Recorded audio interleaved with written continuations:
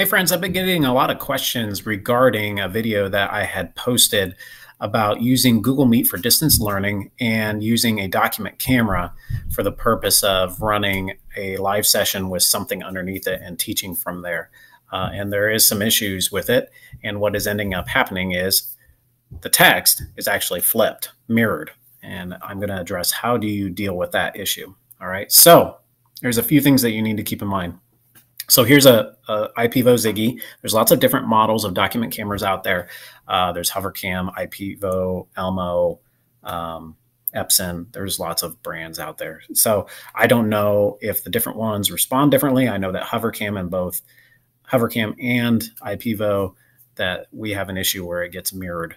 So what I'm going to do is show you how you deal with those steps. Okay. So first off, you need to plug in your Ziggy, and you need to have your document camera ready to go, and you need to have Google Meet ready to go. I'm going to go ahead and plug this in. All right. So once I do that, what ends up happening is it's going to flip right here in Google Meet. It's going to access that camera. So you do this before students are ever in here. The next thing I'm going to do, that's step one, plug it in, have it ready to go. Step two is to make sure that you go to the settings in Google Meet, like so. And you need to switch your video so that way it's not your IPVO camera or your document camera that you're accessing. I know that's different than what I said in my original video, so I apologize for that. So now to deal with that, to make it so that way you can actually view it, you need a piece of software. Now you may already have this, you may not. But what I love about IPVO, and I do not get any kickback from them by any means, I get no money for these.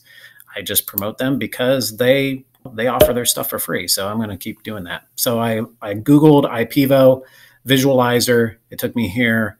I'm going to go to the free downloads. They have them for different platforms. I'm using Google Chrome. So because I'm using Google Chrome, what I'm going to do is use their app. Okay. I'm going to go ahead and launch this. If you already have it installed, Visualizer, then you can actually just search it on your Chromebook, just to show you that it's available there.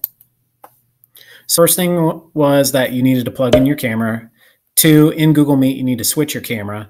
3, open Visualizer. Do it in that order. If you don't, then you get this message saying that the resolution isn't correct for this software. So just be aware of that. And you'll see, hey, the text is not flip-flopped. Now, the next thing that I'm going to do with Visualizer in the background, I'm going to click here. So it's still running in the background. It's right down here on the bottom on my shelf. It's that way on a PC as well. So just keep in mind you can run both. But I'm not going to close it. I'm not going to minimize it or close it. I'm going to leave it and just click on Chrome there. So that way it goes behind my Chrome browser. So that when I hit present now, here's what happens. When I hit present now, I have the option of your entire screen or your window. Now, you can do this your entire screen and then just pull it up. That's fine if you want to do it that way. But I kind of get a little picky. And I like the idea of when I present, this shows you how to present just a window. So I have it floating in the background. I'm going to hit window, and that allows me to have IPVO Visualizer as selected. Now the key is that it has to be running. It can't even be minimized. If you minimize it, it's this way with all Android apps actually as well. You have to have it running in the background and just floating back there. So now when I select it and I hit share, then what happens is I'm presenting, but I'm presenting just my visualizer. So when I'm presenting this, that means that all that the people are viewing at this time is what's under this camera, like so. So that way I'm able to manipulate it. I'm able to read. I'm able to write if I have a piece of paper.